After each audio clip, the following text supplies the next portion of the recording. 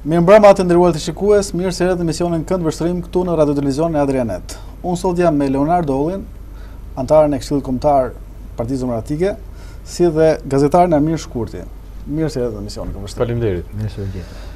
Zoti SHKURTI, do nis me ty pikërisht për të marrë komentin tënd në lidhje me zgjedhjet në Partinë Demokratike. Ishte kronik e paralajmëruar, s'po them vrasje se është fjalë e rëndë, ishte kronik e një maskarade të paralajmëruar. Kam të drejtë flasu se unë jam themelues i Partisë Demokratike dhe kontribues familjar i saj që nga lëvizja dhjetorit. Dhe ne e kishim paralajmëruar që do të shkonte kështu. Çdo thotë kështu. Një proces bolshevik nga fillimi në fund. Një proces i ndërtuar në një mënyrë as pak demokratike, dhe nëse ka një lëvizje antikomuniste në Shqipëri, duhet filloj brenda Partisë Demokratike edhe një herë vendosë standardet. Se nuk ka fyre më të madhe të bëhet ai votimi një antar një vot që është i majt, dhe të vinë kutit numërojnë në Tiranë. Do të thotë që as besimi minimal nuk mos keshke demokratët e zonës, por mos thon pastaj një rezultat edhe ai totalitarist, 91% të votave i merr kryetari aktual. Por mos thënë edhe pretendimet që janë të vërtetueshme për manipulim të numrit votuesve. Fakte që kanë dalë edhe me deduksion, por edhe me regjistrime me kamera në vendet veçanta, dhe nuk ka turp më të madh se gjyshet tona thoshin kur ka dorë në shtëpi ka terslik. Pra, të manipulosh me numër, me trupa, kujtohet Gogoli, shpirtrat e vdekur, të manipulosh me numrin e antarësisë. Është kulmi, pastaj me votën imagjino ç'a bëhet dhe me gjithë mendsinë e asaj partie. Nuk diskutohet që zoti Basha në çdo rrethant do të fitonte. Po do të ishte më me klasë nëse do ishin respektuar institucionet, duke filluar që nga dorëheqja, që nga forumet e partisë, që nga një institucion që Nardi besoj di më mirë që është kuvendi i partisë, që ande kanë dalë deri më sot kryetarët e Partisë Demokratike, ose kongresi që e kishte Enver Hoxha, i cili me një antar një vot mund të zgjidhej, po bënte edhe ai kongres, ka përfaqësim. Ka elita partia e tjera. Domethënë, një formë që u kurorëzua, nisi keq, u bitis keq. Sot partia ka sfidën e madhe që të ridemokratizohet ose pastaj të tretet në vorbullën e partive. Për batut kam thënë që kemi një antare të internacionale socialiste në pushtet, një antare të internacionale socialiste në opozit, që është LSI-a, dhe PD është aq bolshevike se ka rrezik as internacionale në Parti Socialiste nuk e pranojnë më. Kjo është sa për të hapur bisedën Blerim, sepse neve gjërat, argumentat, faktet, parashikimet e kemi thënë në këtë studio, dhe kemi bërë thirrje pas hapi, dhe falenderoj shumë për lirinë që na keni dhënë, duke bërë thirrje mos e lini Partinë Demokratike të degenerojë deri këtu. Kemi bërë oponencë për çështjen e zgjedhjeve, për town hallet që u bën, për mënyrën e funksionimit të marrëveshjes me Ramën, dhe për këtë akt që unë nuk mendoj që është i fundit, por është një vazhdimsi, një logjike të asaj marrëveshje. Zoti Olli, ju e prisin të rezultat 91% në favor të zotit Basha? Por nuk ka absolutisht asnjë lloj rëndësie në gjykimin tim përqindja që do ndante dy kandidatët. Unë kam qenë pjesë e grupit iniciator që kemi kërkuar jo thjesht dhe vetëm dorëheqjen e zotit Basha si përgjegjësin kryesor për humbjen që Partia Demokratike pati në zgjedhjet e 25 qershorit, por edhe si një veprim të detyruar mbas një rezultati që do të thoja është teje dëshpërues për Partinë Demokratike. Kjo për dy arsye. E para dhe kryesorja është që Partia Demokratike në këto 4 vite ishte në opozit. Dhe zakonisht partia kryesore, pra partia udhëheqëse e një vendi kur del në opozit, jo detyrimisht mund të fitojë zgjedhjet, por sigurisht në minimumin e vet krijon një rezultat disa herë më të mirë se rezultati i fundit kur ka qenë në qeverisje. Ndërkohë që në rastin e Partisë Demokratike ndodhi krejtësisht e kundërta. Ne jo vetëm që nuk ruajtëm numrat e vitit 2013, ne jo vetëm që nuk mundëm të ngriheshim nga numrat e vitit 2013, por rezulton që sot kemi 230.000 vota më pak dhe 14 mandate më pak nga viti 2013. Çka besoj që duhet të ishte pjesë e një analize shumë të thellë. Jo vetëm mbi mënyrën se si u bë opozita, po dhe për arsyet konkrete që çuan në këtë rezultat. Se ka një përgjegjës. Ka njëri që mori përsipër përgjegjësitë dhe ky ishte kryetari Basha, si në raport me aksionin opozitar të 3 muajve të fundit, si në raport me diskursin opozitar të muajve të fundit, po ashtu me për fat keq në kundërshtim të plot me statutin dhe rregullat e brendshme të partisë. Kemi fjalën për listat. Për listat, pa diskutim për listat, sepse në gjykimin tim besoj që më shumë se 50% e arsyes së rezultatit për mua shkon ke listat. Në gjykimin tim, gjithë një interpretim personal.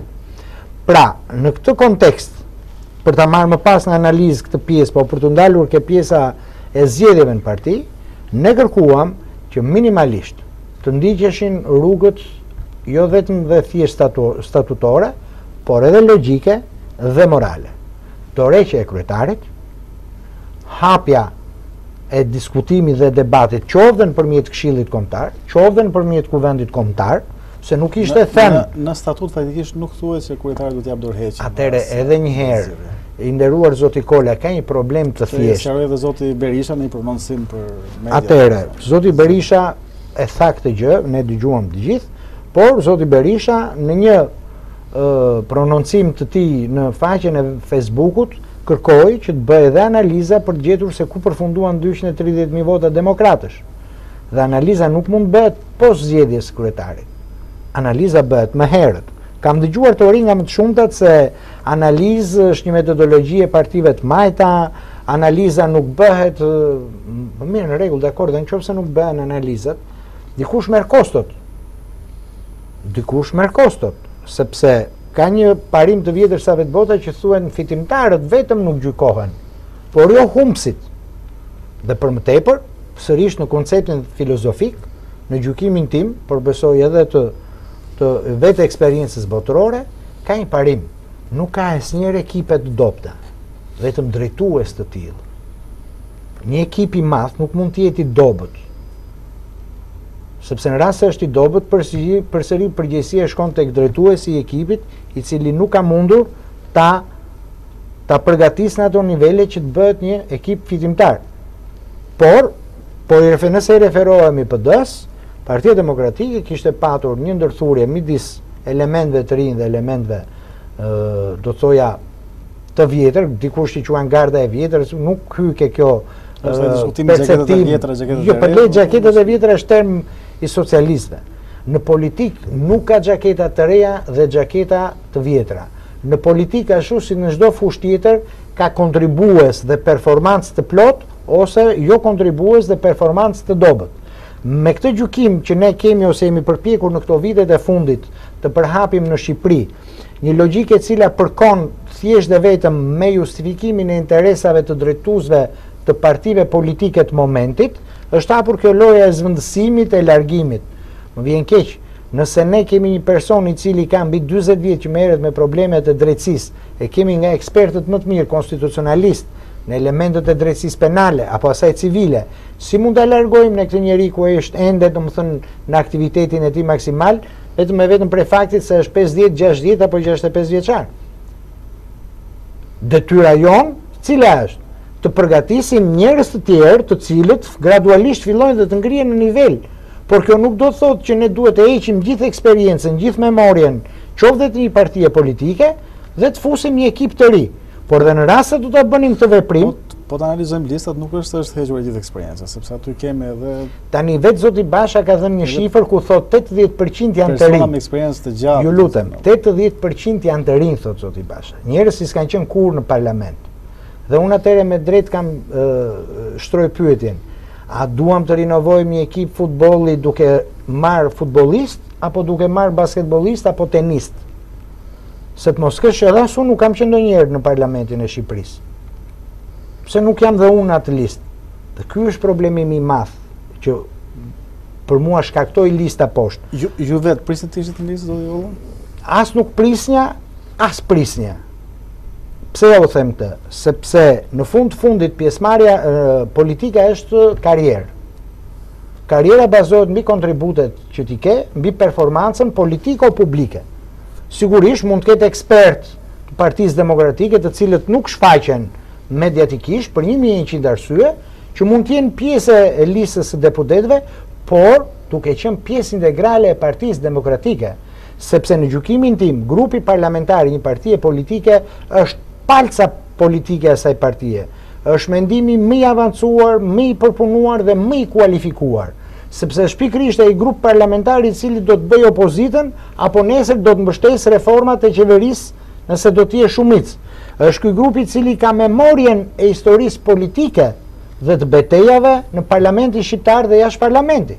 Nëse do të diskutohet në këtë parlament për problematikat e qeverisë së zotit Rama, gjithë të rinj që nuk kanë lidhje as fare as me Partinë Demokratike, mbi ç'bazë do të ulen dhe do të bëjnë kritikën ndaj qeverisë së Rama, nga dita që filluan këta punë në parlament, apo duke parë edhe 4 vjeçarin e parë të zotit Rama.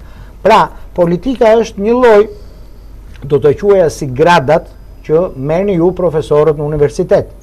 Nuk mund bëhet ashtu si profesor doktor nëse s'ka marrë titullin doktor. Nuk mund bëhesh doktor nëse s'ke kryer masterin. Dhe që ti marrësh këto titull, kërkohet edhe një eksperiencë gjatë kohës, se nuk merren brenda vitit titulli dhe profesor doktor besoj. Apo më pas titulli final akademik. Pra në momentin që dikën e kemi bërë akademik dhe i themi tani ti nuk bën më, pra janë një tuf problematikash që përbëjnë domethënë një situatë për t'u marrë në analizë, për të shpjeguar përpara njerëzve se pse ishte kjo vendimarrje, cilat ishin arsyet, dhe në fundit edhe një apologji se përse u shmangën domethënë strukturat e partisë. Kriteri që u përdor, me sa kam dëgjuar, ishte pjesëmarrja në çadër, domethënë, për hartimin e listave. Çfarë do të thotë pjesëmarrja? Kush e ka thënë këtë? Jo, ju lutem, edhe një herë, çfarë do të thotë pjesëmarrja? Zoti Basha shpreh. Ju lutem, edhe një herë. Çfarë do të thotë pjesëmarrja në çadër? Dhe 4 vjet, çadra ishte 90 ditë. Ndërsa 4 vjeçari i opozitës është mbi 1200 ditë nëse nuk gaboj. Pra njerëz që kanë kontribuar për 4 vite dhe për arsye nga më të ndryshmet, qoftë edhe për arsye domethënë të perceptimit politik, nuk e kanë mbështetur aksionin e çadrës.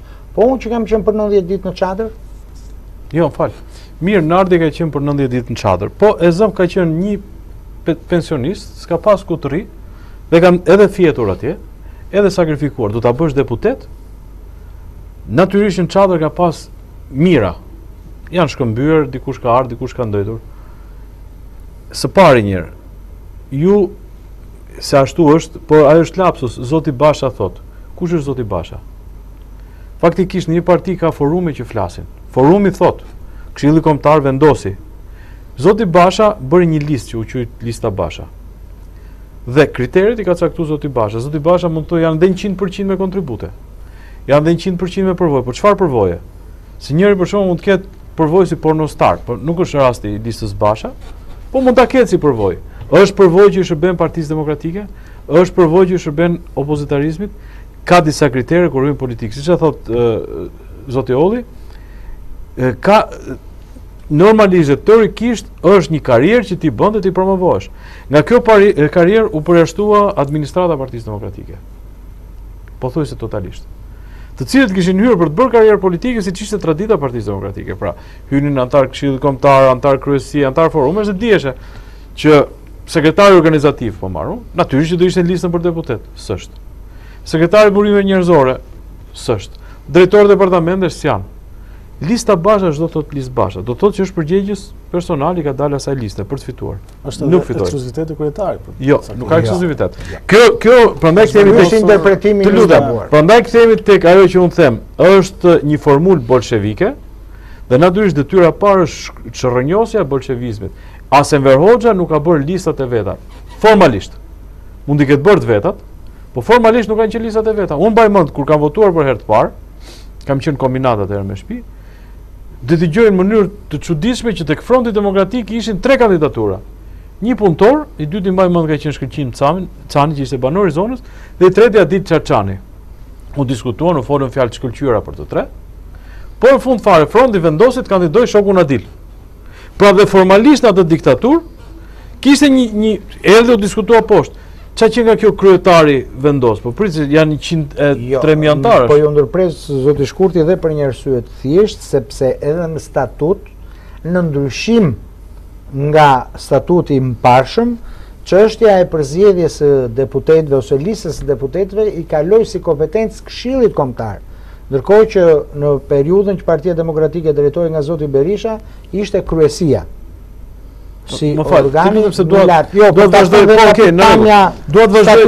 logjikën e listës, lista Basha. Duke vendos kritere personale, Daça dhe Çadrën po thuash, e cila prapë është tejet subjektive se në Çadrën në çdo moment ka pas qindra njerëz. Kush e mati? Se unë nuk është se unë kam qenë vetë një periudhë të gjatë në Çadër. Nuk e kam parë për herë unë zotin Basha atje. Atëherë kush e maste këtë aktivitetin, prezencën e tjera, kush e maste? Tjetra, ke pjesa bolshevike e kësaj situate. U bë një marrëveshje, e cila ishte marrëveshja Basha. Kjo marrëveshje nuk ju përcoll forumeve. Hym në një fushat që ishte fushata Basha, me town hallet, me një projekt që quhej Republika Re, pra që dilte komplet ndryshim sistemi i binte. Me një program që në letra, sa kam parë unë ka qenë shumë i mirë, sidomos pjesën sociale, por ndërkohë më shoheshe një segmenti ekonomik. Jo po do heqim, do vëm pull kedera për atë, ca gjëra tjera. Fund fare vjen një humbje si rezultat. Një humbje e cila hap një garë për kryetar, por garën e vendos kryetari, i cili mbante dhe vulën xhep. Pra ngrirja ishte gjithçka përveç vulës. Që vulë do të thotë, sipas ligjit shqiptar, partitë funksionojnë si SHPK. Me vulën xhep, kryetari i partisë ka të drejtë të anullojë gjithçka.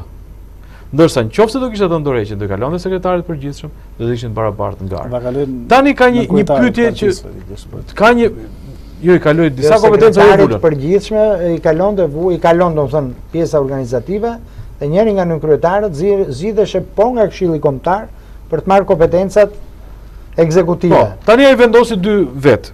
Vulën e kishte po kryetari, gjysmë i ngrirë. Tani bëj pyetje. Ndërkohë që sekretari i përgjithshëm u nxor fare jashtë loje. Edhe si deputet. Tani pyetja është këtu. Humbën zgjedhjet. Dhe humbën me rezultat katastrofal dhe të turpshëm. Dhe ka shumë nga këta që thuat i me dëgjuar, që thonë, po ja bën kështu, jo po si ishte i Zoti. Si ka mundsi ky njeri që s'është i Zotit fitoi zgjedhjet parlamentare? Është kaq i Zotit sa të fitoi 91% votave në partinë e vet.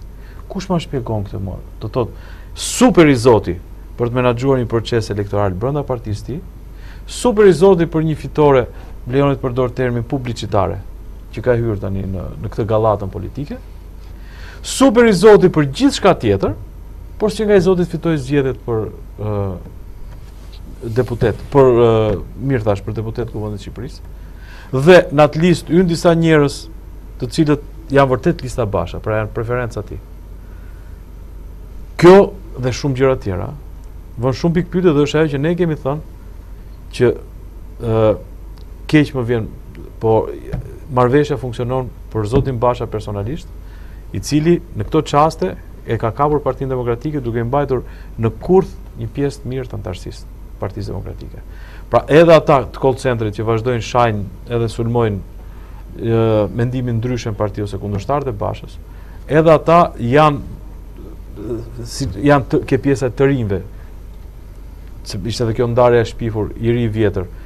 Është çështje ke kontribuar ose s'ke kontribuar, ke aftësi ose s'ke aftësi. Tani janë gjetur këta të rinj që kanë prodhuar call centerin dhe që janë duke sulmuar brenda Partisë Demokratike, të cilëve shumë shpejt do t'i vijë radha theri, se kështu është me rotacion.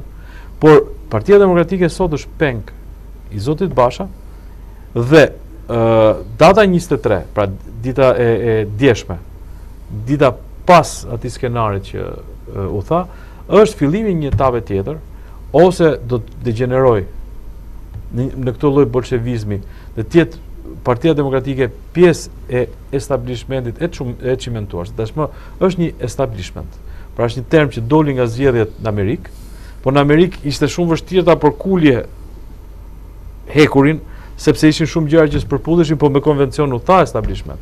Kurse në Shqipëri është totalitarizëm i pasër, është një grup politikanësh, ku janë bashkë Basha me Ramën, e resti që është, përjashtuan partitë e vogla për të bërë lojën vetëm. Dhe loja është në mënyrë tragjike, është gjuetisht trikesh në radhë parë brenda Partisë Demokratike dhe shfytyrim, bolshevizim i Partisë Demokratike. Rama se ç'bën me partinë e vet është puna e tij. I ka bërë me çik më shumë klasë. Këtu është një situatë besoj katastrofale. Ka një problem madhor në gjykimin tim që për fat keq procesi i zgjedhjeve në Partinë Demokratike po e çon drejt kolapsit institucional Partinë Demokratike. E kam thënë dhe herë tjera, e kam thënë dhe në takimin që kemi bërë këtu me demokratët e Durrësit që partitë politike në fundit janë institucionet më të rëndësishme publike në gjykimin tim. A dhe e dini pse? Sepse janë pikërisht to partitë të cilat prodhojnë nesër shtetet dhe pushtetet. Pra, nëse Partia Demokratike do të vijë nesër në pushtet, ajo do të merret me administrimin e menaxhimin e shtetit shqiptar, po sigurisht edhe elementëve të pushtetit. Dhe në këtë kontekst Partia Demokratike mund të ketë reflektuar që në momentet e para, si thot Armiri, pjesën që ne trashëgojmë nga mentaliteti komunisto-bolshevik, por që sigurisht është përpjekur me gjitha mënyrat për të ruajtur dhe për të patur sa më të qëndrueshme pjesën e demokracisë së saj të brendshme. Ka patur edhe në Partinë Demokratike largime, ka patur afrime, por ka patur zgjedhje, ka patur struktura të cilat respektoheshin dhe meqense ju përmendët zoti Berisha dhe shpeshherë dëgjojmë edhe nga opinionet brenda partisë, por edhe nga opinionistë të ndryshëm apo dhe qytetar, që edhe zoti Berisha ka drejtuar me dorë të fortë Partinë Demokratike. Sigurisht, asnjëri nuk e vën dyshim, por më lejoni të sqaroj për gjithë opinionin publik që vendimarrje të rëndësishme, pavarësisht se sa ishte zoti Berisha për ta përçuar mendimin dhe për t'i bërë bashkëpunëtorët e tij ta mbështesnin në nismat e tij, nuk ka ndodhur kurrë që vendimarrjet të rëndësishme të jenë marrë jashtë forumeve të Partisë Demokratike. Kjo jo thjesht dhe vetëm për listat. Më lejoni t'ju kujtoj një fakt, krijimin e kopit të famshëm në vitin 2005, i cili ishte një vendim i marrë në mënyrë kolegjiale në kryesinë e Partisë Demokratike. Zoti Berisha pari si parashtroi idenë, konceptin, rolin dhe funksionin, dëgjoi dhe mirëpriti jo vetëm sugjerimet në raport me këtë rol nga kryesia e Partisë Demokratike, por në raport edhe me sugjerime apo edhe element që mund të ishin pjesë përbërëse integrale e kopit. Dhe pse kjo, do më thënë, në periudhën më pas nuk pati asnjëherë kundërshti, sepse të gjithë palët thanë mendimet e tyre pro-kundër, dhe në fund fare demokracia është një shumicë numrash brenda një kryesie, se nuk është e thënë të votohet 100% pro, edhe mund votohet, por nuk është e thënë. Dhe në këtë moment, Partia Demokratike deri në këtë periudhë vinte me një bilanc shumë më pozitiv krahasimisht me Partinë Socialiste, edhe nga pikpamja sa do problematike që të mendohet e organizimit dhe funksionimit të brendshëm të saj, por mbi të gjitha edhe mbas 8 vite qeverisje, që sigurisht me gjithë problematikat që mund të ketë një qeverisje, e cila në fund fare mori dhe kostot e veta duke dalë, por unë besoj se ka hyrë në historinë e Shqipërisë si nga qeverisjet më të mira që ne kemi patur në 27 vitet, 23 atëre, vitet e demokracisë. Jo vetëm me reformat më dha shumë të rëndësishme për jetën administrative, politike, publike, po mbi të gjitha dhe me investime publike të jashtëzakonshme që sot i kanë dhënë një hapësirë shumë të madhe rritje dhe mundësive, sepse për fat keq Rama i zhbëri të gjitha këto. Dhe në këtë kontekst, Partia Demokratike për ne ka qenë një model me të mira dhe të këqija vete. Ne kishim, domethënë, të gjithë kurajen për të ballavaquar jo vetëm me kundërshtarin ton politik, por dhe me analistët në raport me PD-n, çka afronte PD-ja si qenie politike dhe se çfarë transmetonte pastaj në pushtet. Sot, për fat keq, ne po e humbim këtë krenari të qenit pjesë e Partisë Demokratike, sepse ky institucion politik dhe publik nuk po funksionon mbi bazë normash. Dhe kjo është një diçka shumë e prekshme. Mund të fshihet dhe të mbahet e mbyllur brenda oborit Partisë Demokratike, por sigurisht nuk mund të fshihet përtej saj. Dhe problemi është që një parti politike nuk vjen në pushtet me forcën e antarësisë së saj, po vjen me mbështetje mbar popullore. kjo është ajo që duhet të arrijë Partia Demokratike, duhet të reflektoj besimin tek njerëzit, në radh parë për vitalitetin e saj të brendshëm, në radh parë për respektimin e rregullave të lojës, dhe më pas me idet dhe platforma dhe projektet elektorale. Por në rast se ne nuk respektojmë pjesën e demokracisë së brendshme, sa do të jemi nesër të aftë apo të gatshëm të zbatojmë Kushtetutën e Shqipërisë? Se i statuti është një kontratë morale, nuk është një cop letër e shkruar e zezë mbi të bardhë. Se me të njëjtën logjikë edhe Kushtetuta kështu është. I letër ku janë shkruar disa parime. Por këto parime janë kontrata morale, të cilët ne si qytetar kemi rënë dakord t'i përdorim si pikë orientimi dhe zbatimi për të ecur përpara. Nëse kjo kontratë morale mbaron, atëherë ne rrezikojmë atë që tha dhe Armiri, të kalojmë në një parti të tipit bolshevik, po për fat keq në një shtat edhe më të avancuar, kur as formalisht nuk respektojmë parimet dhe statutet. Dhe kjo është një pikë ku duhet filloj seriozisht reflektimi për vijimin. Ky nuk është një moment për të gëzuar fitoren. Zoti Basha, më lejonit ja u them, pa ndonjë kështu, nëse do të ishte në igar me zotin Selami, se nuk flas për persona të tjerë, nëse do të ishte dorëhequr, do të kishte krijuar domethënë kushtet e një gare të barabartë, ma besoni, po ja u them unë pas më të voglin hezitim, një lloj do të fillonte, mund të fitonte edhe 95% me 5%. Por kjo do të jepte legitimitetin, ndërsa sot për fat keq mediat po vijojnë dita ditës të sjellin fakte dhe dokumenta që në ditën e garës ka patur manipulime. Në ditën e garës persona të ndryshëm kanë votuar më shumë se një herë. Për çfarë ishte e nevojshme të bëhej kjo një herë? Se kjo nuk ka arsye të bëhet e nevojshme.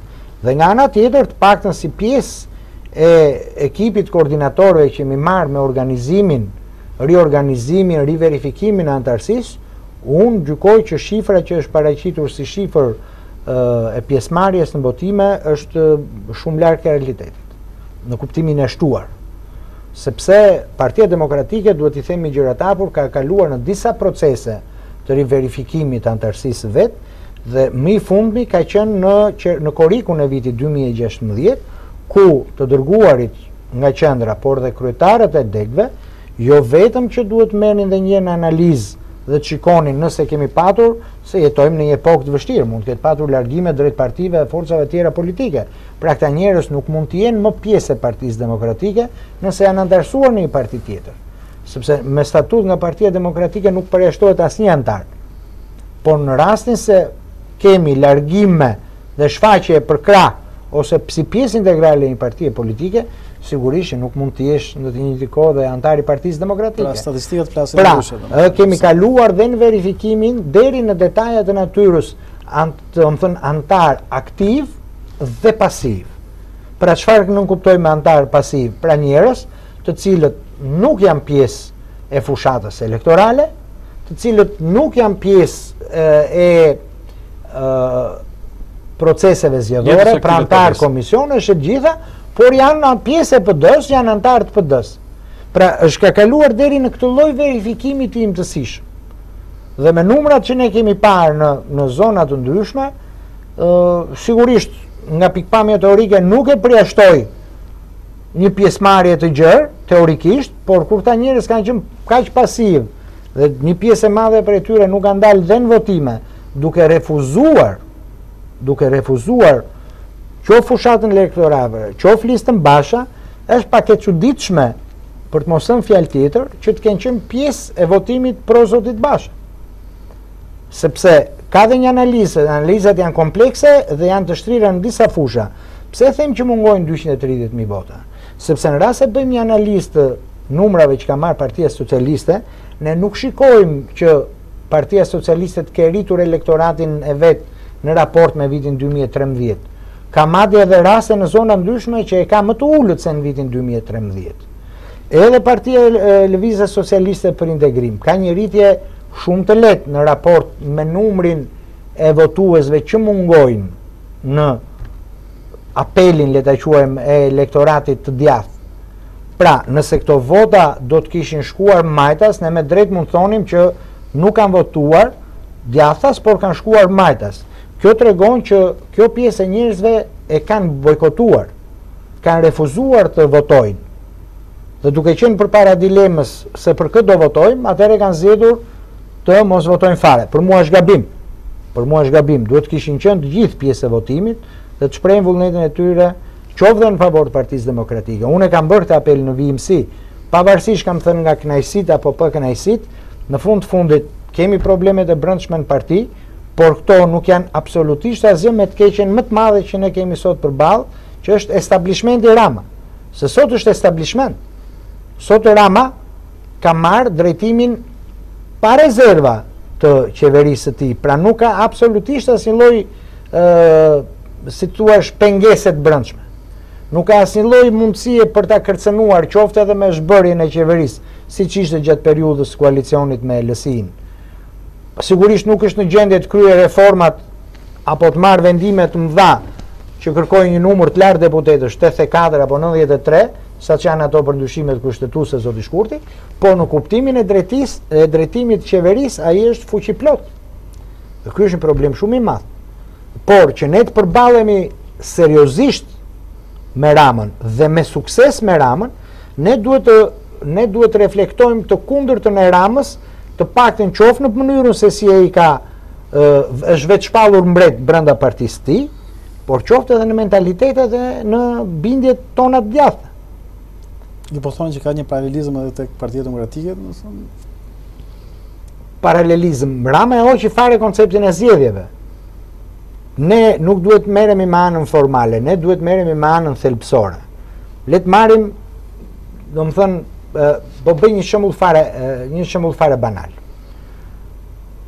Për një vend pune në administratën publike, ku është edhe një punonjës i institucionit, i cili kërkon të kalojë në një pozicion tjetër, më të lartë, absolutisht edhe me ligj është më i favorizuar se ai që garon nga jashtë.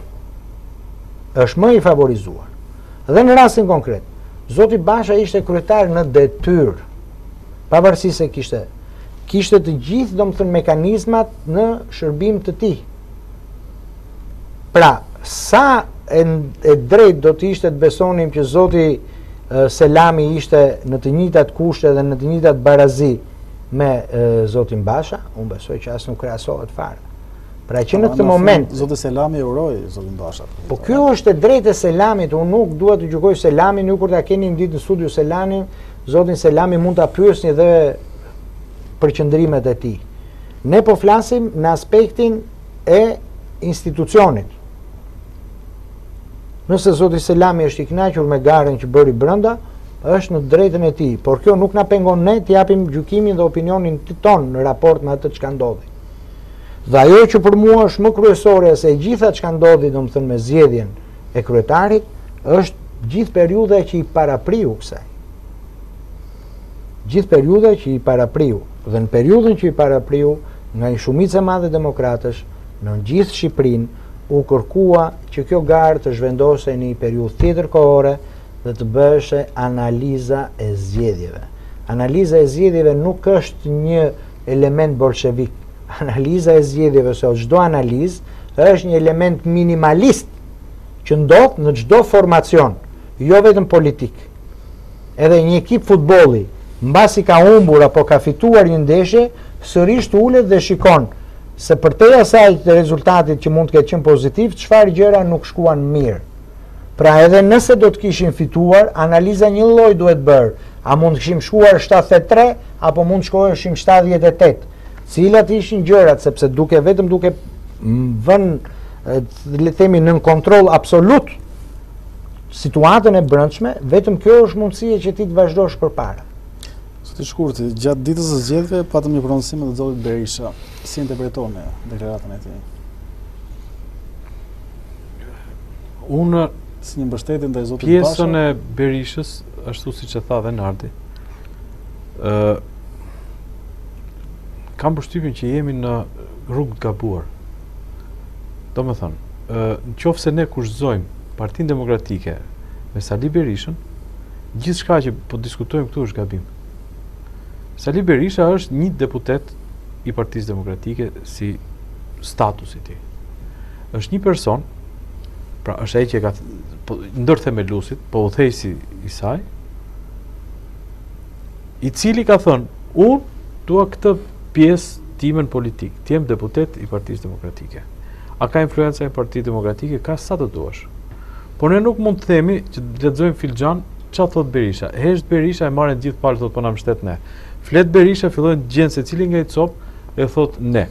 Nëse kjo është partia e Berishës, duhet të ikin të gjithë tjerët të lënë Berishës. Nëse aty ka iniciativë dhe ka njerëz që duan merren me politikë, duhet merren me politikë. Një nga pasojat e kësaj ishte një grupim i cili doli edhe kundër gjithë procesit Partisë Demokratike. Edhe kur doli Selami kandidat, që për një respekt që e ruaja si dikur kryetari i Partisë Demokratike, e kam humbur plotësisht me këtë kandidim. Precedenti Selami nuk është Selami, po është precedenti Namik Dokle në votimet e para për president, ku dy mos gaboj vota morin përballë Ramiz Alis për të legjitimuar procesin.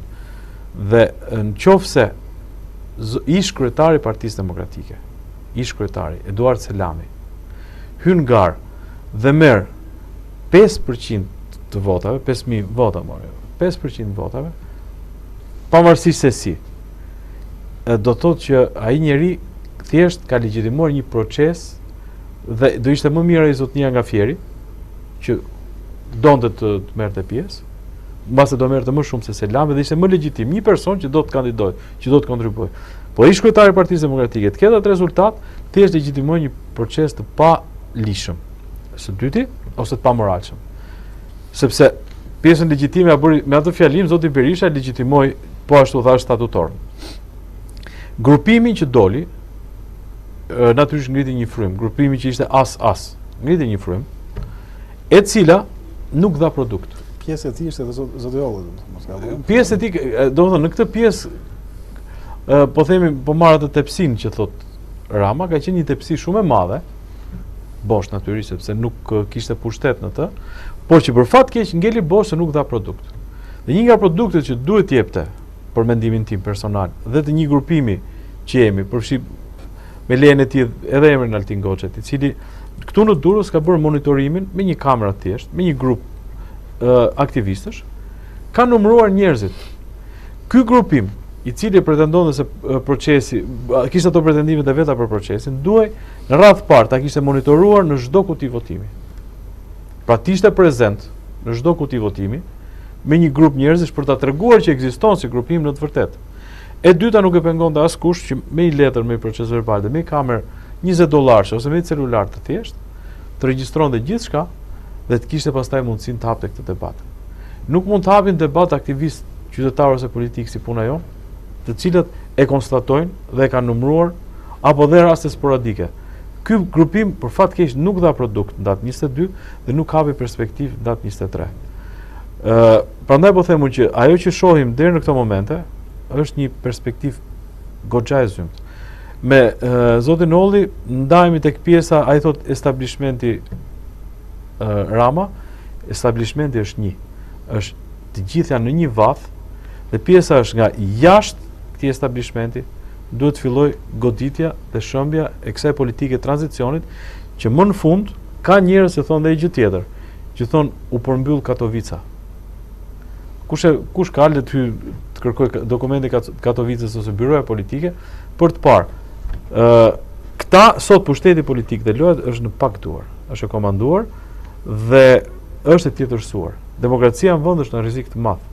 Ne de facto kemi një totalitarizëm, përfshi dhe brenda partive politike dhe brenda një partie që është mbajtur si e djathtë që është Partia Demokratike, kemi një totalitarizëm me një fasadë demokratike dhe kjo është më e rrezikshme. Pra në kohën e diktaturës ishte shpallur diktaturë.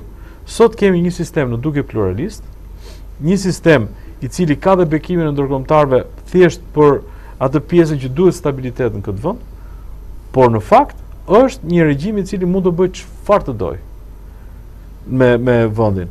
Kështu që është detyra jashtë establishmenti, por po me këta element, siç janë edhe ky grupim ndoshta, se sot demokratët janë pa shtëpi, demokratët e vërtet. Shtëpinë e tyre kanë uzurpuar.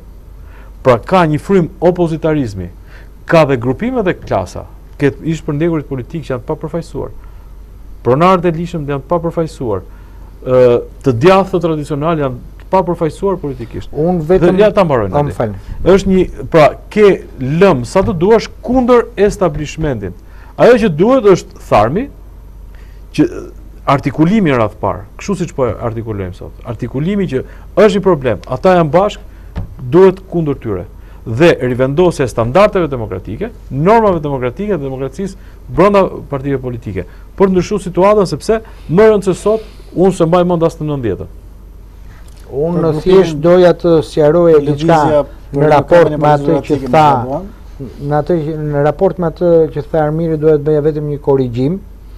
Qëndrimi ynë ka qenë për mos mbajtjen e zgjedhjeve në datën 22, dorëheqjen e zotit Basha, mbarimin e analizës dhe pastaj a do hynte as do hynte prapë në zotit Basha në garë, kjo është në gjykimin e tij, është çështje që vendos secili, nëse do të thojë të kundërtën do të bija ndesh me parimet e demokracisë, për aq kohë sa sikundër e thoni që nuk është e shkruar qartësisht, domethënë që jep dorëheqje të parevokueshme në rast humbje. Nuk mund ta privosh askën nga kjo e drejtë, do të ishte në gjykimin e demokratëve, por analiza, thosh qoftë nëpërmjet kuvendit kombëtar, do të shërbente për të thënë arsye dhe për të nxjerrë përgjegjësitë. Dhe nëse demokratët mbase të kësaj analize sërish do t'ja besonin drejtimin zotit Basha, po kujdo zotit Basha, kjo do të ishte në përgjegjësinë e tyre. Dhe sa i takon procesit, në kuptimin asaj që tha zoti Shkurti të monitorimit, që të jemi sinqert, nuk e kisha menduar dhe nuk e ka menduar ndonjëherë që është e nevojshme të monitorojmë proceset, sepse ne besonim ke procesi teknikisht, nga pikpamja formale, ne besonim datën 22. Nuk se mendonim që do të ndodhin gjëra si këto që po dëgjojmë që po ndodhin dita ditës. Pra nuk ishte ndonjë arsye që ne të monitoronim dhe për aq kohë sa zoti Selami kishte ekipin e tij monitorues, sepse ai kishte përfaqësues e tij në çdo qendër votimi. Pra, mos ta kaloj dhe veten në paranoj. Ne kemi padur një qëndrim që ka të bëjë në lidhje me të ardhmen e Partisë Demokratike, nuk merret në vetvete me zotin Basha si individ. Ne gjykojmë që në Partinë Demokratike duhet të ndodhin disa ndryshime të rëndësishme cilësore që fillojnë nga pjesa e statutit. Dhe mbi bazën e këtij statuti të fillon edhe pjesa tjetër, të vijonte edhe pjesa më mbrapa për zgjedhjet në Partinë Demokratike. Më lejoni të paraqes 2-3. Zotë thash nuk dha asnjë lloj rezultati, domethënë. Po mirë, ne nuk do rezultat, nuk dha produkt. Nuk dha produkt. Pra, ishte në lëvizje gjatë gjithë kohës, këta kanë besuar më shumë se ç'duhet. Por një lëvizje politike pa produkt është opinioniste më shumë. Megjithatë unë këtë doja të thoja. Ta marrë si ide, lutem. U krijua dhe pret, po mirë, dakor. Okej. Që do ta keni më të lehtë, domethënë edhe për të bërë analizën. Pra, ne nuk krijuam thjesht dhe vetëm për të treguar rrugë. Ne kemi dhënë, domethënë ose për të thënë që s'bëhet kjo. Asnjëherë nuk kam pretenduar të jem vetëm ke pjesa e kritizerit. Problemi është që mbasi bën konstatimin, ofron edhe një zgjidhje. Dhe ne kishim ofruar një zgjidhje edhe në aspektin statutor, po edhe në aspektin logjik dhe moral. Pra, zgjidhja që ofruam ishte të shtyheshin zgjedhjet për kryetarin e partisë, të bëj analiza dhe disa pika të qëndësishme për ndryshimin e statutit. Të cilat do të shërbenin pastaj edhe si pjesë bazike për garën e ardhshme që do të bësh në Partinë Demokratike. Asnjëra nuk ka. Dhe më lejoni, s'është e thënë që të arrijnë, ne nuk do të heqim dorë nga këto, sepse këto nuk janë kërkesa që merren me ambicie individuale. Këto janë kërkesa që kanë disa parime dhe në një nga këto gjykime që unë kam patur, duke ju referuar dhe asaj që tha Armiri, që ne kemi kaluar në një moment totalitarizmi të ri, të veshur me një lëkurë pluralizmi apo demokracie, por në vetvete po kalojmë në sisteme të frikshme, domethënë unë këto i quaj hibride mbas periudhave komuniste, ku momenti i kultit i individit po shfaqet gjithnjë dhe më frikshëm. Dhe në këtë gjykim kam propozuar dhe do vijoj të propozoj me forcë që ndoshta Partia Demokratike duhet marrë seriozisht në konsiderat mënyrën dhe funksionimin e partive dhe asaj, sidomos Partisë Republikane në Shtetet e Bashkuara, pra një drejtim më kolegjal, me një këshill drejtues dhe me një drejtor ekzekutiv t'i themi emrin, se këto është element që Falë, që të vazhdojmë analizën se ky është i konkluzion futurist.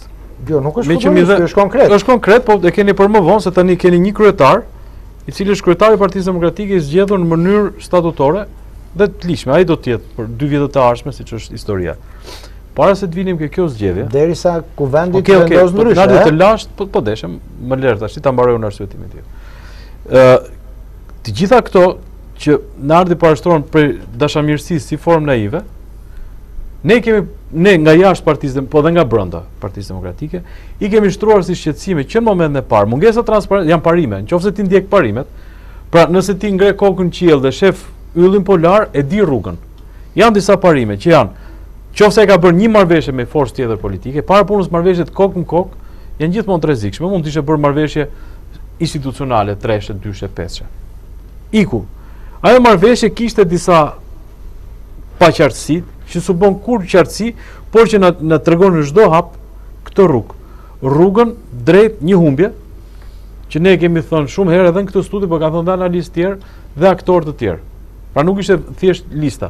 Ishte mënyra të bërit fushat, town hallet, një shpjegimi një programi nëpër town halle jo efektiv dhe që nuk godiste elektoratin e shumë gjëra tjera.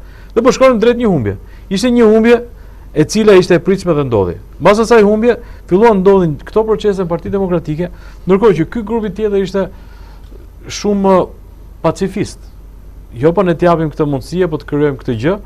Ndërkohë, produkti ishte në datën 22 zgjedhjet u lan. Këta e kërkuan me të drejtë shtyrjen, shtyrja nuk u pranua. Kërkuan analizë, analiza s'u pranua. Atëherë, në një paralel politik, këta kishin modelin e Kavajës.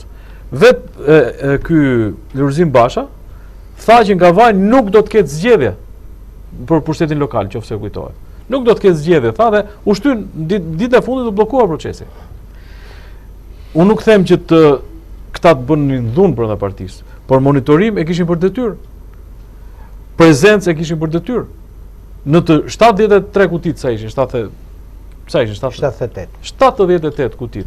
Nga 10 veta, 780 demokrat, në mënyrë më paqësore dhe më civile, të rinin të shikonin kush shokët e demokrat hynte dhe kush dilte.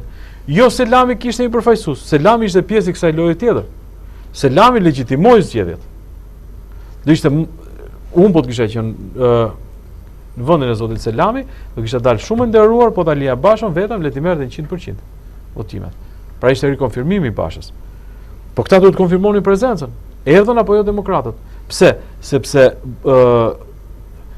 kjo vota kryq, ne kemi kërkuar këtu në këtë studio për ata që janë kundër establishmentit. Janë kundër. Ka nevojë për klasë 3 politike, mentalitet të ri. Mund ndodhet edhe në Partitë Demokratike. Ti kërkonin edhe antarësisë. Të kishin dhe prezencën e tyre atje brenda, për parë komisione për ta verifikuar. Si ka mundësi të kesh besim kaq të madh në procesi që është gjithë i alienuar? Si mund të hysh me besim të tillë dhe në fund fare të kesh këtë ide të po ta bëjmë si partia atje apo të bëjmë ndryshime statutore, ndërkohë që ti nuk ke asnjë lloj takri kur kryetari i partisë me ligjin e partive që janë kryetari është pronar. Sot ai ka një grup parlamentar që e ka të tij, pra ai do bëj politikën aktive, ka një vul të rikonfirmuar me votën një antar, një vot, dhe nesër pas nesër ka të gjitha mundësitë që të nxjerrë rregulloren e tij, se me sa diun për shembull, deputetët janë antar kryesia apo jo? Ex officio. Jo, janë vetëm drejtuesit e komisioneve me statutin aktual. Okej. Pra mund të nxjerrë, ata i bën antar kryesie ose antar janë antar të Këshillit Kombëtar, me sa diun deputet. Antar të Këshillit Kombëtar. Ex officio janë të antar të Këshillit Kombëtar. Me një formul, po një antar një vota, ku diun sepse janë strukturat janë të shturura, ka vite që s'janë bërë as mbledhje strukturës, as zgjedhje etj etj. Dhe e merr dhe zyrtarisht po të njëjtën parti dhe Nardi bashkë me grupimin që është goxha i madh dhe me zotrin nderuar dhe të panderuar, se s'ka rëndësi në politikë kryet për interes. Se ne jemi duke diskutuar në çik edhe pak kështu si sekt fetar, jo po ndershmëria, idealizmi etj. Partia është grupim interesash. Dhe ata që kanë hyrë në parti kanë hyrë për interesa. Dhe ti nuk mund heq këta interesat e këtyre dhe merr ca të tjerë për interesat e tua. Dhe interesat e këtyre janë të paligjshme, por të këtyre janë të ligjshme. Jo valla, janë gjithë për interes në parti. Qofse janë shmangur me këtë mënyrë, Unë mendoj që qëllimi deri në këto çaste është në realizime sipër. Madje mojimi i interesave do ishte bolshevizëm i formatit tjetër. Por çimento po thahet ke muri i establishmentit. Po thahet janë të gjithë në një vafë, të gjithë me një formulë, të gjithë me një format dhe adorim këtej murit apo ande murit ky grupim dhe njerëz të tjerë, klasa dhe shtresa të tjera për të formuar rrëzimin atij murit të establishmentit, ky është çështje e madhe, është udhkryq i madh i Shqipërisë. Leon, t'ia drejtoj këtë pyetje zotit Olli, domethënë tenton krijoj një parti e re brenda.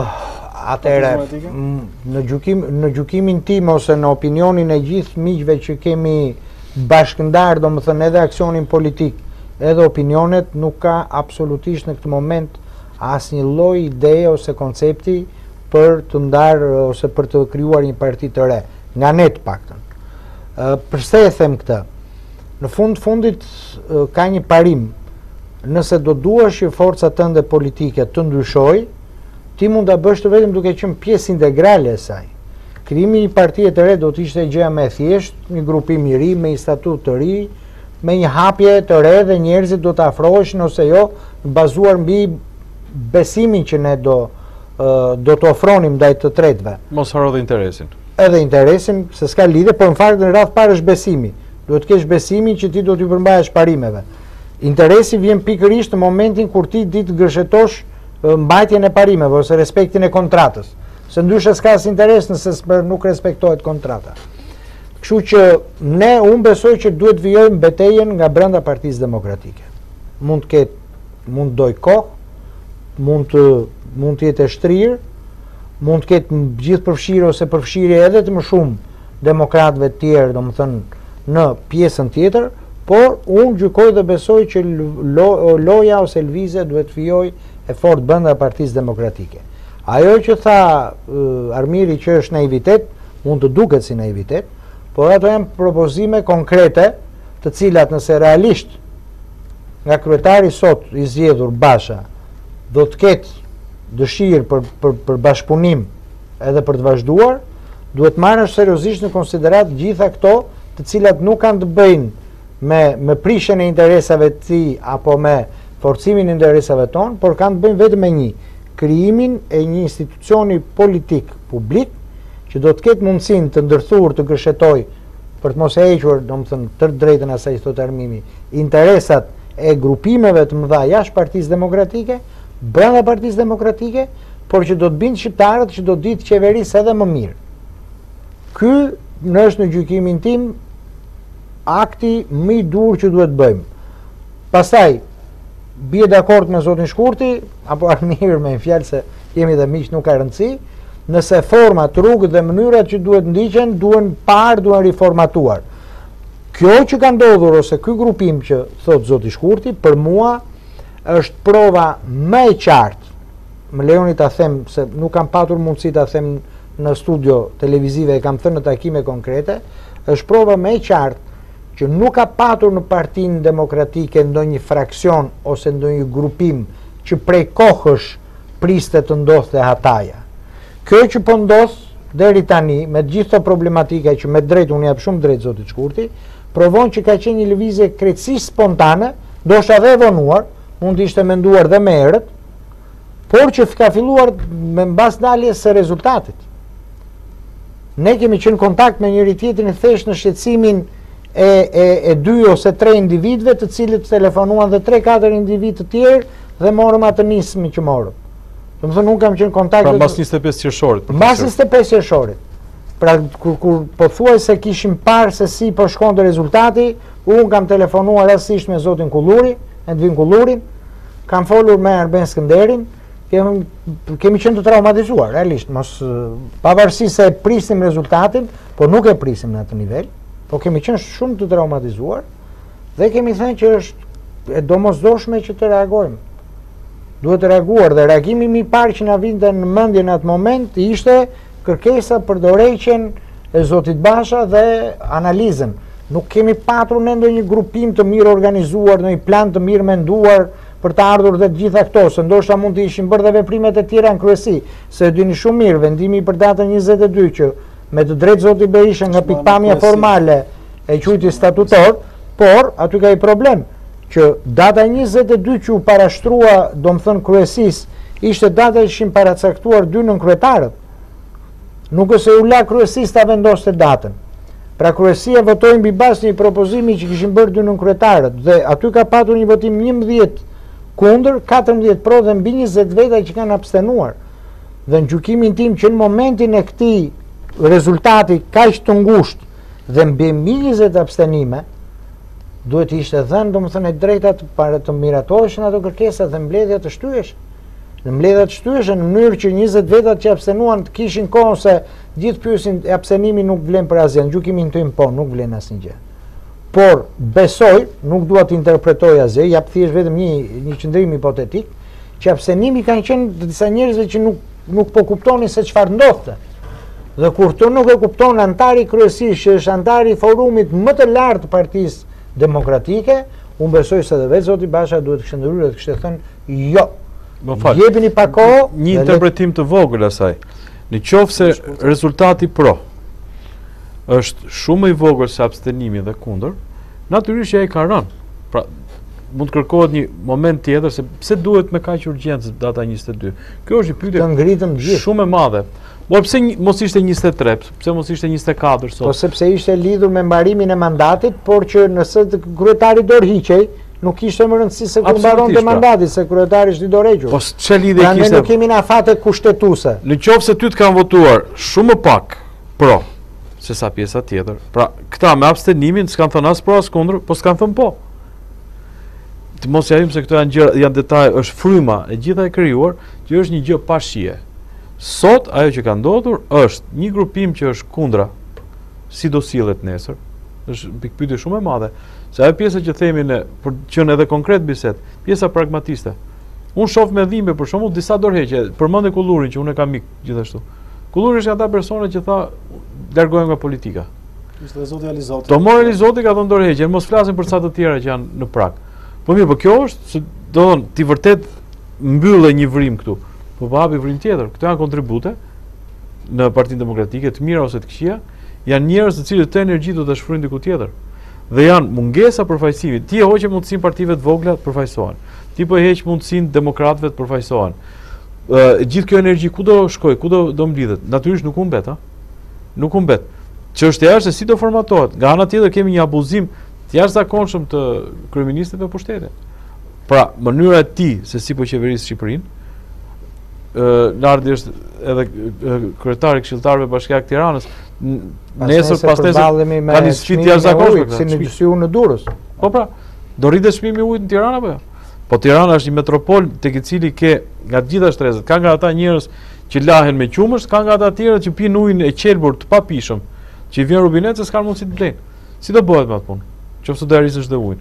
Pra, janë disa dilema këta po përgatitur, besoj se unë nuk kam një prononcim të kryetarit të sapo zgjedhur, që dalë ta thojë këtë gjë. Ngelet në dorën apo në iniciativën e Leonard Ollit apo të këshilltarëve demokrat. Ne jemi dhe përgjegjës për edhe. Natyrisht jeni, po ka qëndrim politik. Partia Demokratike mund të thojë, po le të rritet çmimi i ujit për të mirën e Shqipërisë, ose jo s'do rritet, ka qëndrim politik për këtë gjë. Këta deri deshin zgjedhje. Deri deshin votime në numërim dhe në këtë gjën tjetër. Edi Rama ka nisur shfuqizimin e çdo sistemi duke bërë ato dëgjesat publike. Pra, në një demokraci, hallet e problemet i kam përfaqësi, ka shoqëria civile, opozita etj etj. Ky i ka nxjerrë jashtë lojë dhe flet ky me popullin. Dhe natyrisht gjumë me popull, po s'ka një reagim të opozitës për këtë gjë. Asnjërs opozitës dhe LSI-ja. Edhe ajo është në ato proceset e veta që po riheshtur dhe po pret. Dhe çfarë ndodh? Ndodh ky sovrani me popullin. Edhe, ti presim dorën atij, ja presim dorën. Dhe heqim atë ta luizim, e shkrim luizin fare. Dhe kjo mënyrë qeverisje është e gjitha në dëmin tonë. Është e frikshme. Po natyrisht me një opozit në këtë gjendje që është sot, është edhe më e frikshme. Prandaj them që është një establishment, është një ndërtesë ku janë të gjithë dhe që duhet detyrimisht të rilindi fuqia e re e cila përballet me establishmentin. Është detyrë ose mori fund pastaj. Ose vendi, shiko, prandaj është dhe domosdoshmëri një ngritje ose një ringritje shumë e shpejt me një fjalë, por edhe e bazuar mbi parime e Partisë Demokratike, sepse për fat mirë apo për fat keq, për të thënë disa të vërteta të idhura, opozitat në realitetin e sotshëm shqiptar të kësaj demokracie kaq të brisht dhe ju funksionale se i takon sistemit të hetimit apo sistemit drejtësisë, kanë qenë forcat që kanë ruajtur ekuilibrat. Pra, edhe kur ka qenë Partia Socialiste në pushtet, ka qenë lufta e opozitës shqiptare drejtuar nga Partia Demokratike që ruante dhe mbronte si kushtetutën, ashtu dhe drejtat e njeriut, por nga ana tjetër dhe gjatë periudhës që kemi qeverisur ne, ka qenë Partia Socialiste ajo që ka luftuar shumë fort, mira keq në gjykimet tona kjo nuk ka rëndësi, për të ruajtur ekuilibrat. Ekuilibrat që për fat keq nuk i vendos dot as prokuroria dhe as sistemi gjyqësor në një shoqëri kaq të polarizuar, por dhe kaq të autokratizuar, se nuk duhet kemi frikë ta themi. Ajo që është më rëndësishme është të mos kemi frikë të themi të vërtetat.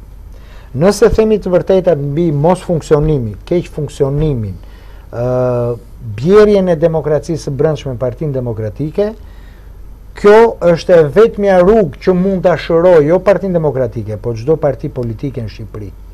Heshtja, tërheqja, pritja me një fjalë se çfarë do të ndodhë në raport me marrëdhëniet individuale me drejtuesin e partisë, kryetarin e gjitha, besoj se vetëm e dëmtojnë dhe unë prandaj mund të duket si naive sot, por ndoshta një ditë gjithë do ta kuptojnë.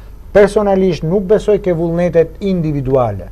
Personalisht besoj vetëm tek sistemet që ne ngrejmë dhe mekanizmat që i garantojnë këto sisteme që të mos deformohen. Nëse do të kishte statuti i Partisë Demokratike sot një normë që në rast të shkeljes së statutit në 1 apo 2 apo 3 pika, automatikisht kryetari kalon, domethënë mblidhet Këshilli Kombëtar për të shkarkuar, më besoni që nuk do të ishte lehtë të ndodhin këto gjëra që ndodhin. Pra, ato gabime që unë marr përsipër edhe për aq sa më takon të marr, si në periudhën para vitit 13, por edhe mbas periudhës vitit 13, pra në periudhën e opozitës, që kemi tentuar qoftë edhe për një arsye domethënë morale që mos t'i bëjmë publike problemet që kemi brenda familjes tonë, sepse nuk do na ndihmonin, por do na krijonin më shumë shqetësime në raport me opozitën që duhet të bënin përballë Ramës, provohet që nuk pas ka gjendë dhe zgjidhja e dur. Nëse do të kishim folur më herët, ndoshta mund të kishim parandaluar shumë nga këto fenomene që ndodhin. Por nuk mund të vijojmë dot me teorinë, meqense s'folëm atëre, duhet të eshim se dhe sot se kjo është edhe më e gabuar. Nëse ka një moment për të folur, është pikërisht ky moment. Nëse ka një moment që Partia Demokratike mund të duhet të bëjë të gjitha përpjekjet për të rigjeneruar vetveten, kjo është deri në dhjetorin e vitit 2017. Më pas do përballesh me kundërshtarin dhe në rast se ti do të vijosh duke u tkurrur, duke përjashtuar ose do të lejojmë njerëz që edhe të tërhiqen apo të dorëhiqen nga pozicione me të drejtë apo pa drejtë, se nuk është për të marrë ata në analizë, është për të marrë në analizë ambientin ku ata nuk shikojnë mënyrën e tyre për të bashkëpunuar, pra për t'i rithirur përsëri, është vërtet ajo që tha Armiri, qoftë në konceptin fizik dhe filozofik, energjia nuk zhduket asnjëherë. Problemi është se mund të orientohet në rrugë të gabuara dhe kjo energji duhet mblidhet e gjitha dhe të shkojë vetëm kundër ose drejt një targeti siç është Rama. Rama dhe gjithë paudhësitë e tij, që paudhësi është fjalë shumë e pakët, po për mua është gjithë pjesa kriminale e qeverisës nga 13 deri më sot, që kanë frikë se do të vijë dhe do të kaloj në ekstrem, ose do të kaloj në in extremis. Ajo që tha Armiri është vetëm fillimi i konsolidimit të shtetit policor ose të shtetit autokratik që e ka ndërtuar që në shtatorin e 2013-ës. Dëgjesat publike, gjyqet popullore, fletrufet, për ne që kemi një moshë dhe për gjithë ata që na ndjekin në këtë moment, që kanë jetuar periudhën e komunizmit në Shqipëri, shikojnë që janë të njëjtat forma, apo për të mos folur për dacibaot e revolucionit kulturor kines, që është edhe më e frikshme akoma. Në rast se loja që bën si macja me miu Rama sot, e nxjerrjes së listave të zeza, e listave të bardha, punonjësve të dalluar dhe punonjësve ku dëgjon dembel, pa diskutim që Shqipëria do të futet në një rrugë pa krye, ku jo sistemi i ri vettingut që kanë miratuar ta s'ka për të funksionuar, por përkundrazi, të drejtat e njeriut do të vinë duke u shkelur në parametrat më maksimal. Sot, në gjykimin tim, nuk kam mbetur gjë tjetër, veç se në një formë të re apo në një martesë të re, që Rama nuk vuan për këto, pa diskutim, të ngrihen edhe kontrollet punëtorë fshatar, të cilët do të zvendësojnë kontrollin e lartë shtetit dhe do të bëjnë kontrollin e institucioneve dhe performancës së institucioneve si një herë një kohë. Shqipëria është sot është për ta mbyllur, po. Shqipëria është destabilizuar sot, por mbahet fal kësaj fasade. Kështu ka qenë Shqipëria në vitet 88-89, dukeshe sikur nuk do të rrëzoheshet diktatura, po gjërat ishin inerte komplet, filloi 90-80% në ndërmarrje se s'kishte punë. Sot hajde shif sa ke jepet me qira shitet, dyqane bizneset mbyllura dhe nuk ka një njeri të lumtur që të thojë mua po mecën puna mirë. Dhe kjo, sepse janë klientë e qeverisë. Siç e ka thënë përveç atyre, thamë establishmente dhe oligarkia. Tash i kanë filluar dhe klientë opozitës në një farë mënyrë. Jo, këta akoma s'kemi provë. Kam unë. Çështja është që kjo situata në të është shpërthyese. Është shpërthyese përtej buzëqeshjes, përtej këtyre town halleve dhe këtyre dëgjesave publike, ceremonive tjera, dita që vjen, Shqipëria është më e destabilizuar si kur. Rama e përdori destabilizimin gjatë kohës së Çadrës me shumë eficiencë, solli gjithë vëmendjen ndërkombëtare në Shqipëri, doli si shpëtimtar i kësaj situate nga destabilizimi. Faktikisht, e gjithë kjo përfshi pjesën ekonomike që është kryesorja. Unë mendoj që Shqipëria është duke ecur mbi qymyr të ndezur, mbi të ngjillë. Dita që vjen, se kur do shpërthej, ngelet në dorë të Zotit, nga i herë edhe a debat. Edhe jo, por sepse ka një të vërtetë, unë prandaj them që si një kontributor, do të them, prej shumë vitesh në Partinë Demokratike, aq sa jam i shqetësuar, do të them, për zhvillimet e brendshme, po aq i shqetësuar jam edhe për çfarë ne kemi për tu përballur. Qoftë si aksioner i Partisë Demokratike brenda saj, por qoftë dhe për rolin që Partia Demokratike duhet luaj dhe e ka mision për të luajtur. Por që të luaj me sukses të plot rolin dhe misionin që ajo ka në shoqërinë shqiptare, unë besoj që pa rregulluar mënyrën demokratike të funksionimit vet, pa sjell dhe pa bërë transparencën e veprimeve të veta, besoj se nuk do të jetë mirë, sepse një opozit, dhe në rastin konkret Partia Demokratike është aset kombëtar. Është një parti e cila, do të thënë, që shqiptarët presin shumë prej saj. Dhe shumë e vërtet që na kërkojnë dhe ne llogari për zhvillimet e brendshme, edhe pse nuk janë pjesë e PD-s, sepse e vetmja forcë që mund të reagojë dhe t'i thotë jo së keqes, në këtë moment është Partia Demokratike. Ndoshta LSI-ja një ditë mund të reflektoj, por ka qenë pjesë e kësaj të keqe për 4 vite më radhë. Është momenti për të kuptuar dhe për të reaguar. Për 8 vite. Jo, po në periudhën tonë nuk mund besosh që ka... Ju i ndani ne dhe ata, kurse unë duke qenë mbi ju dhe ata, them që LSI-ja ka qenë 8 vjet në pushtet. Jo, 8 vjet ka qenë, por nuk besoj se ka qenë pjesë e një deformimi, do më thënë, të shtetit në këto parametra që ndodhën 4 vite me radhë. Nëse parametrat kemi kampionin, kemi liderin global, është. Prandaj po them. E bën dhe Palestinë atë punë. Jo, sigurisht. Tani Palestinë do ta bëjë më bukur. Jo, tani do ta bëj edhe më keq, sepse thash tani nuk shantazhohet, nëse në një farë mënyrë teorikisht mund pranojmë që LSI-ja në momentin e caktuar mund ta shantazhonte që unë të ndërpres mbështetjen dhe qeveria bie, tani s'ka kusht ja heq më këtë mbështetje. Dhe më vjen keq që e them, po për këtë situatë është përgjegjëse Partia Demokratike, sepse nëse Partia Demokratike të paktën do të kishte kaluar mbi 50 mandate, ishte e pamundur që Rama të merrte, nga pikpamja e analizës, askush nuk kishte imagjinuar përpara zgjedhjeve që Rama do kalonte numrin 71 mandateve.